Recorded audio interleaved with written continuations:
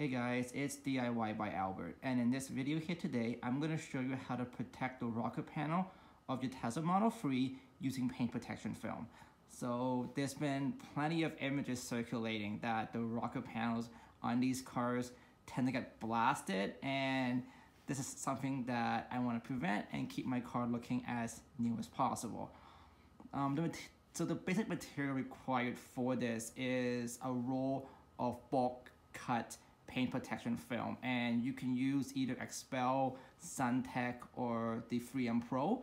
And for me in this project here today, I am going to be using the 3M Pro.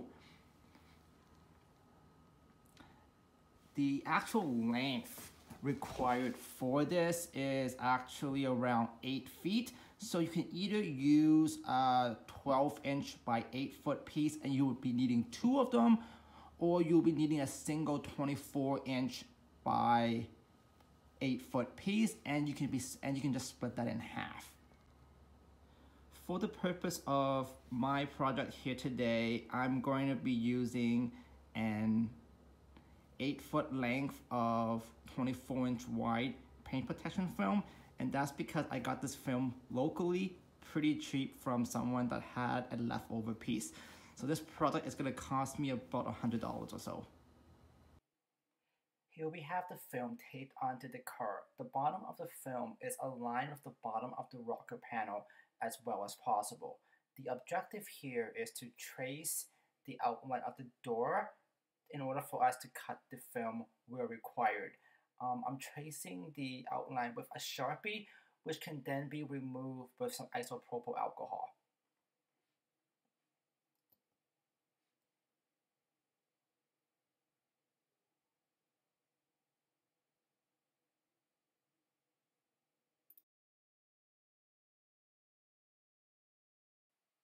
On the other side of the car, I have completed the trace outline for you to see. Cutting the film is easy. All you need is a cutting pad and an X-Acto knife. However, I will be cutting the film ½ inch wider than this line, and the reason is I want to wrap the outer part of the door sill, which is about ½ inch in width.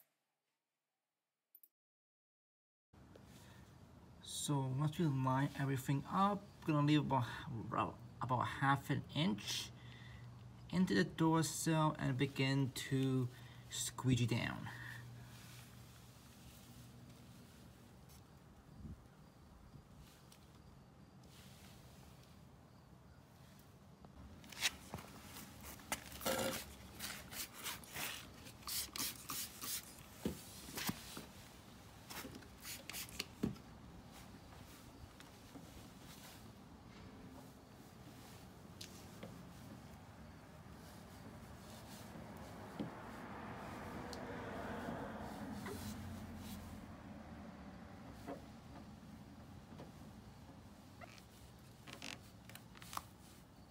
This corner here, we're gonna have to stretch the film a little bit.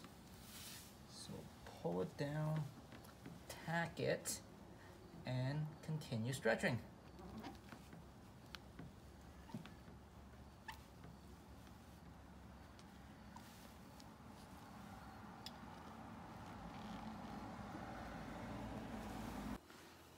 One last thing about marking and installing the paint protection film.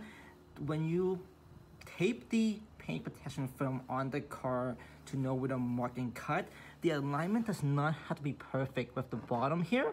And the reason for that is if there is any extra film, you can either tuck it underneath this black plastic if the gap is big enough, or you can carefully take a blade and make a cut across the bottom length.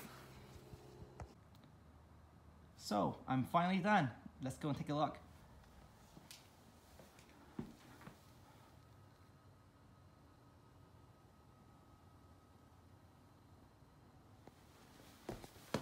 So it's a little bit hard to see on a white car and the amount of glare in the garage, but the top point of the film is pretty much where this crease is in the door, so it ends up looking pretty clean.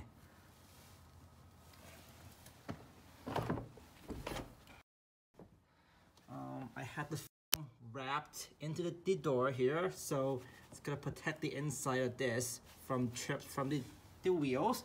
And as you can tell here, I ended up cutting the film about 1/2 inch wider than where I marked it with the Sharpie. And this is just so that this edge here gets protected from your passengers or yourself walking into the car. Because with these doors, it's actually really easy to just nick this edge piece here when you're entering and exiting the car. So you might be wondering, what did I do with the film left over? Some people might wrap the lower part of the door up to the crease, and the width of the film allows for that. I don't think it's really necessary, but only time will tell. I plan to use the centerpiece left over to wrap the headlights and the mirror caps. Stay tuned for another video, and that's all for today, folks.